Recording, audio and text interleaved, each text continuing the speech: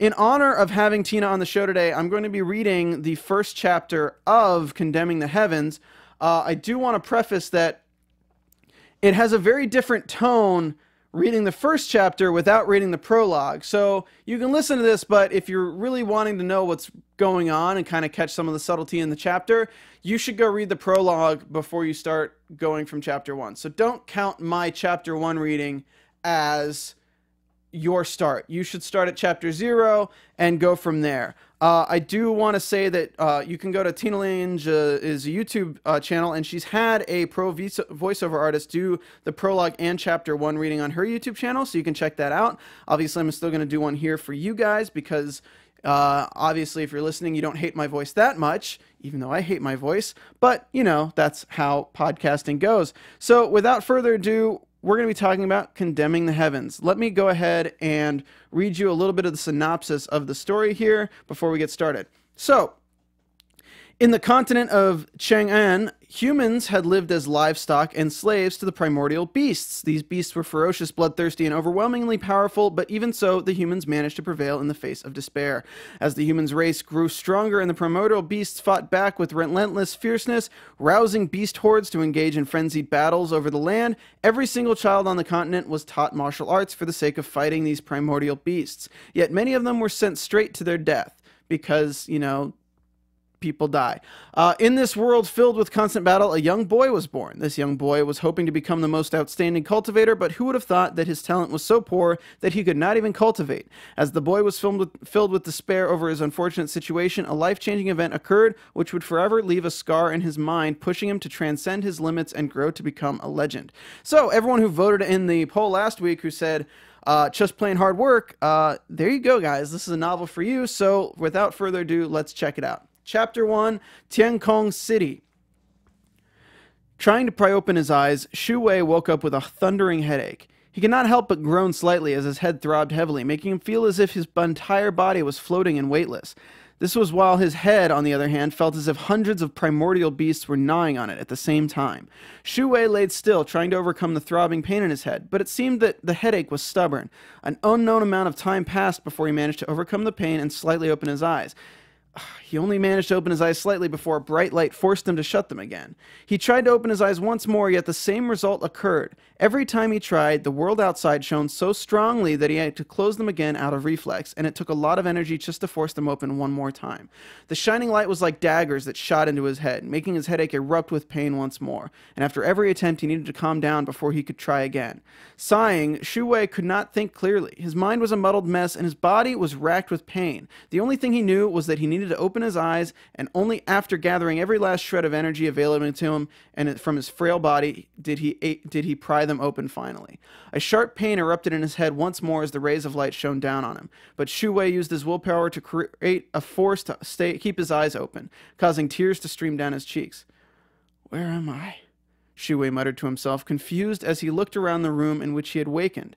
The room was pretty big. It was beautifully adorned with blue silken curtains and chairs with embroidered cushions. Shu Wei laid on a large soft bed with blue embroidered linen and pillows, and against the wall was a desk made of some sort of wood that he had never seen before. Shu Wei's eyes roamed across the room, and he could not help but frown as his messy thoughts slowly straightened out. "Nothing here looks familiar," he said to himself, but as more and more of his memories became clearer, his face paled, and he suddenly lifted his hands and checked his body. He was sitting in the bed wearing a white robe with blue embroidery of dragons. These colors matched the room, and all of them were the finest quality. Upon touching the fabric that the robe was made of, he could feel that it was the finest silk he had ever held in his hands. But when he tried to remember how he knew that this was much finer than anything else he had ever touched, he felt a sharp pain in his head. Shu Wei doubled over and held his head in his hands as he grit his teeth, refusing to let out a scream. The more he tried to remember, the more pain increased. Who am I? Shu Wei stopped trying to remember, and instead he went through the memories he had in his mind, but he was severely shocked. He found that he could speak a certain language. He remembered the daily life of the continent he lived on, and he knew about the fight between the humans and the primordial beasts. He knew that every expert had the duty to fight these beasts when they turned 16, and he was aware that he was from the kingdom of Hiping. He knew that he was born on the continent of Chang'an and in the Kingdom of Heping. The Kingdom of Heping was split into the administrative regions of the northern, eastern, western, and southern territories. Apart from the Kingdom of Heping, there were plenty of other kingdoms and empires on the Chang'an continent, but none of them were at war with one another, as all human resources went into fighting the primordial beasts. The more he remembered, the more memories flooded his mind, but he frowned. He could not remember anything about himself, and when he tried to think about his past, a searing pain burned into his mind, alongside a single image of a small village that was located in the northern taiga.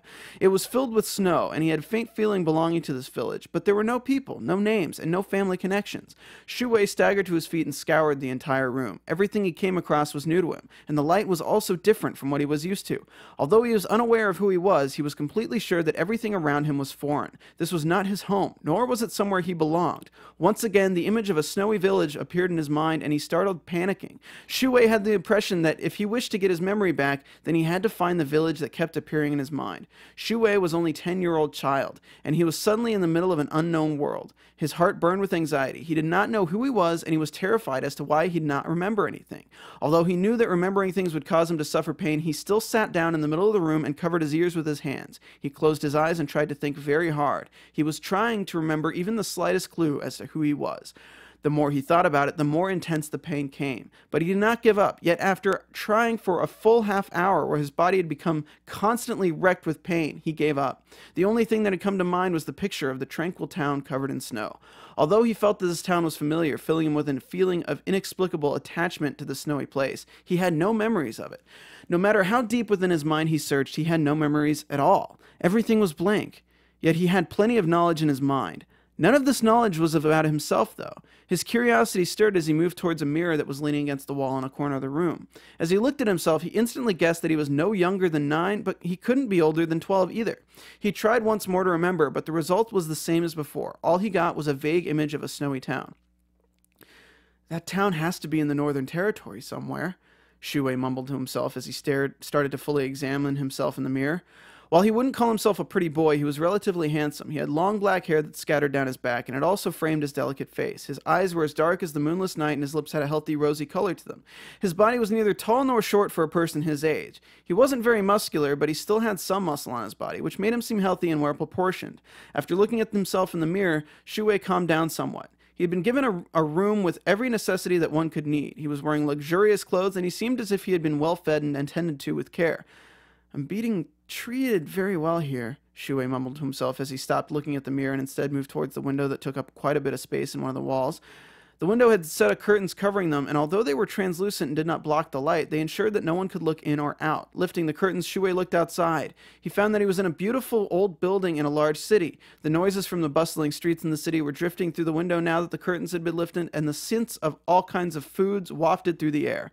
In the sky above the city hung the sun, throwing ray after ray of scorching hot sunlight down on the city that laid out before it. But although the sun was scorching hot and Shu Wei had a hard time dealing with the heat, he saw that the citizens were down on the street, were not even breaking a sweat, even while hard at work under the sun. Clearly, they were all used to this kind of climate.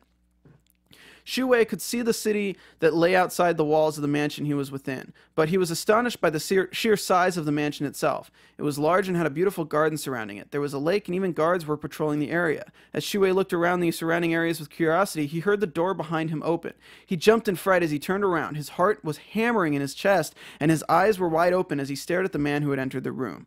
In front of him was an extremely handsome young man. He seemed to be no older than 25 years of age, and his hair shone in the light that reflected through the room. His eyes were a beautiful blue like the deep ocean, and his skin so pale it looked like porcelain.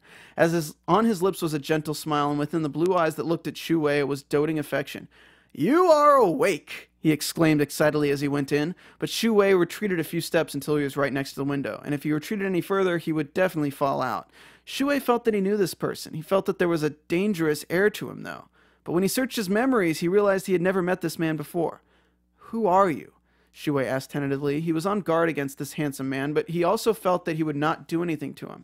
The doting affection within the young man's eyes said that he held no hostile emotions. But then why was Shu Wei so frightened just now? "You forgot me?" the man asked with a voice that was filled with disbelief, his eyes showing hints of sadness, and he instantly stopped in his tracks. "Little Wei, are you okay?" the man asked again, causing Shu Wei to frown and shake his head. He was filled with mixed emotions. A part of him screamed to escape from where he was this instant, while another part of him wished to stay. It's clear that this man knew him, and he wished to know more too. This man could be his ticket to getting his memories back. Shui sighed as he sat down on the ground and crossed his legs. He could feel a powerful ripple coming from the body of this young man, and it was clear that there were no chances of escaping, even if he tried. Since this was the case, Shui shook his head and decided to be honest with the man that seemed to know him. He might end up getting some information about himself. I forgot everything. Who am I? Who are you? Where am I? And what's going on? Shui was very calm considering that he'd forgotten everything, and hearing his questions, the handsome man nodded his head in high praise of his ability to stay calm in such a situation. You are Shui, my nephew, the handsome man said with a sigh. Your mother died when she gave birth to you, so you lived with your father, who was an apothecary in the Northern Territory. Unfortunately, he had an accident during one of his herb-gathering missions and was killed by a beast horde led by a primordial beast. The handsome man had a face filled with pain as he told the child this. When I heard about it, I came directly to pick you up. I'm your only living relative, and I will look after you. The shock of losing your father must have been a terrible experience for you. All the way from the Northern Territory to here, you never uttered a single word. And when you arrived here, you shut yourself up in this room? Hearing this, everything seemed unreal to Shui. He had no parents, but he could feel the concern and care in the voice of this uncle of his. Hearing it, he instantly felt better. Although he grieved over the fact that his father had died, it was hard to truly grieve over a father he had forgotten everything about. Looking at the child, a strange gleam appeared in the eyes of the uncle before it rapidly vanished and his concern returned. My name is Xiao Lei, but you can call me Uncle Lei. We are currently still within the kingdom of Hiping, but no longer in the Northern Territory. We are in the Southern Territory, in a city named Tiangkong.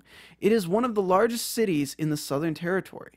Looking at the child who was still seated on the ground, Xiao Lei turned quiet and waited for the child to say something. It was clear that he was digesting the information he had been giving, and all of it must have come as quite a shock to the young boy. Therefore, letting him take his time to accept it was the best course of action. I see, Shui murmured.